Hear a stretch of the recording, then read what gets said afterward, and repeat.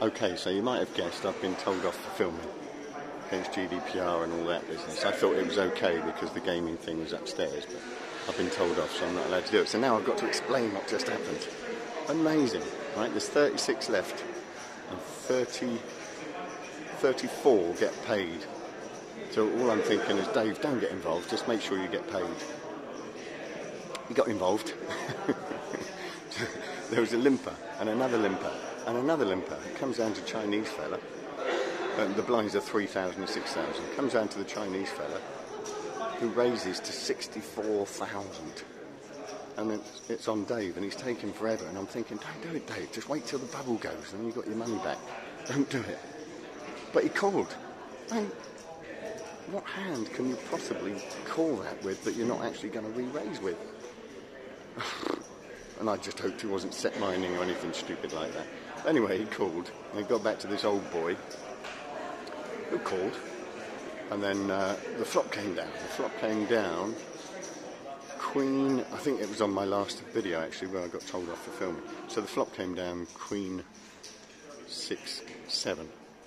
Chinese fella checked. Dave bet 80,000, and I thought, he must have a monster hand here. Thinking he's probably got 3 queens or something like that. What else could he be calling with pre-flop that he wouldn't then re-raise with? Anyway, he bet 80,000.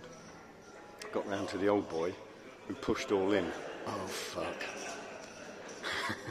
He's going to fucking bubble. And at that point, as the old boy pushed all in, they said, we are now on the bubble. I thought, oh, fucking hell, he's going to fucking bubble. He's going to bubble. Anyway, the Chinese bloke took absolutely for ages. He was moaning and swearing and stuff like that. But he folded, and Dave immediately said, call. And I thought, yes, he's got a fucking monster. Dave turns over a pair of aces. How well disguised was that? The old boy actually had 7-9, so the board is 6-7 queen, and he's got 7-9. So he's only got draws to 2 pair. He has to hit a 7 or a 9, and he missed. And Dave wins a monster pot, and is probably now chippy, and the bubble went. So we're now in the money.